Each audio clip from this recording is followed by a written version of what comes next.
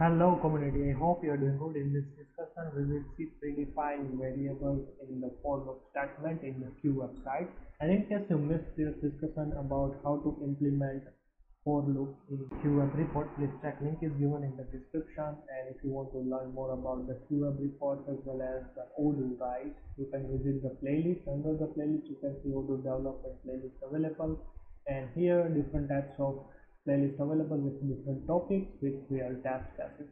And if you need any support, you can visit the about page and send your query to this email address. We have some social media pages, make sure you can follow, as well as you can subscribe this channel to get the latest notification. And source code is also available in the GitHub.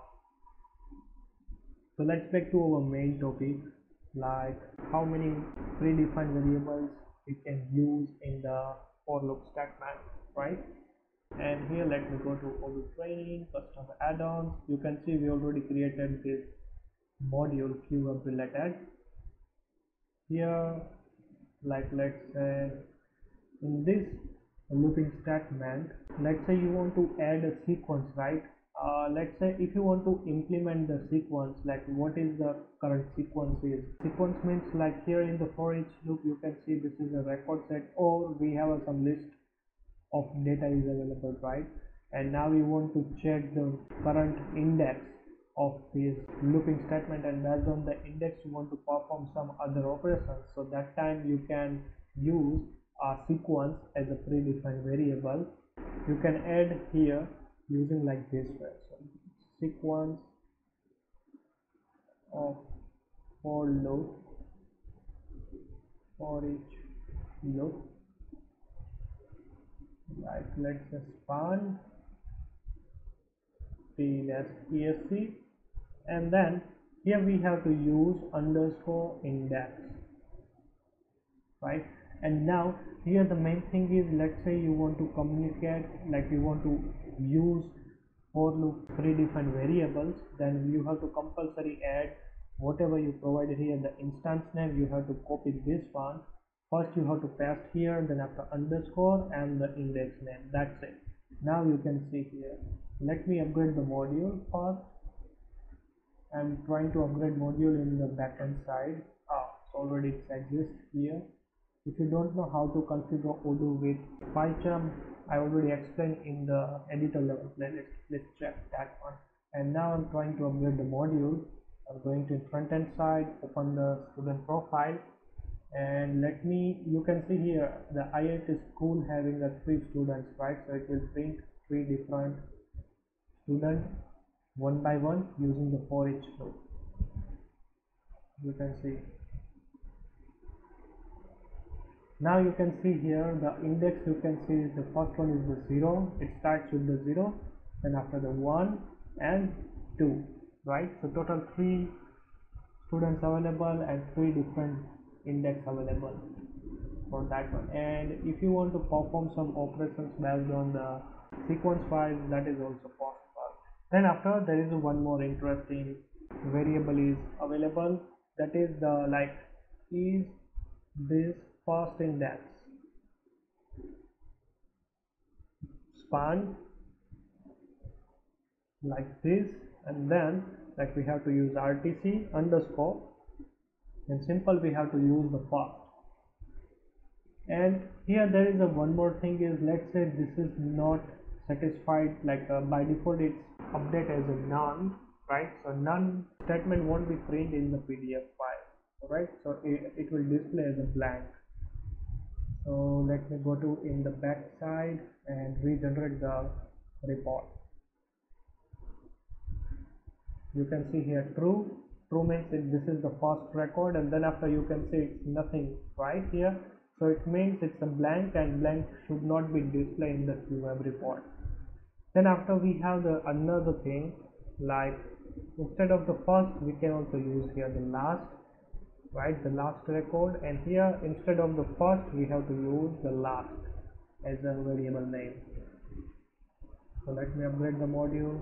I'm going back to the student profile and trying to regenerate this report. So you can see the first one is false, false, and now you can see here this is a true,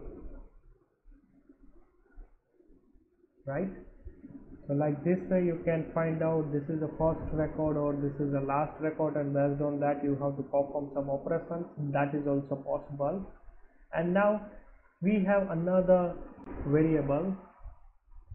Let's say you want to print this one RTC.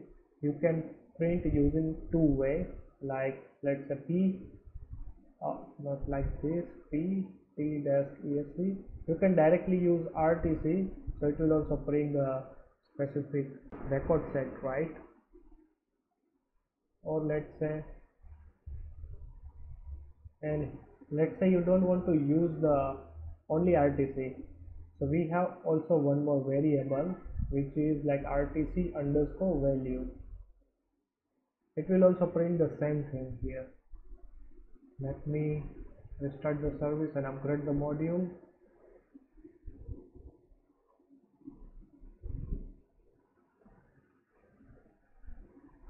Alright, so this is RTC only, and this is a student record set, you can see here, and this is RTC value. Both are equal, so this underscore you can exclude. We can use directly this one, right? There is no meaning to use like this, and no one using here. Another thing is, let me comment these two parts. Another thing is, let's say the record set is the odd or even, right?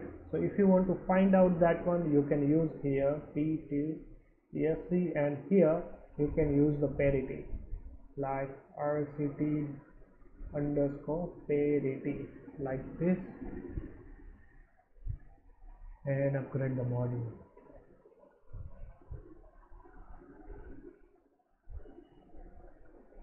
And I'm trying to print the same report.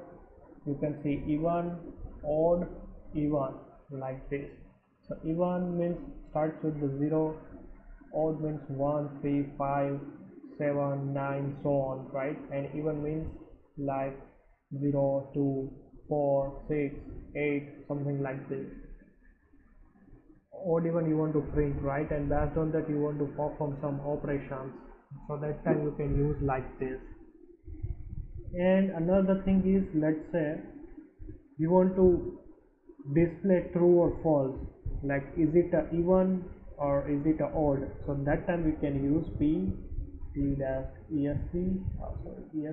rct, and then like even, or let's say odd, odd, like.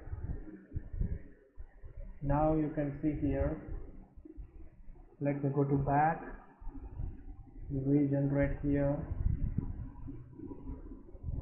You can see this is a true, then after it's a false for the odd, so it won't be print here. Then after even is not printed here, why? Because this is the odd value, right? And odd is displayed as a true, and here is the same, like even as a true and odd nothing, so it means like it's a blank. So like this way you can also add the RTC even, RTC odd, or the parity, right?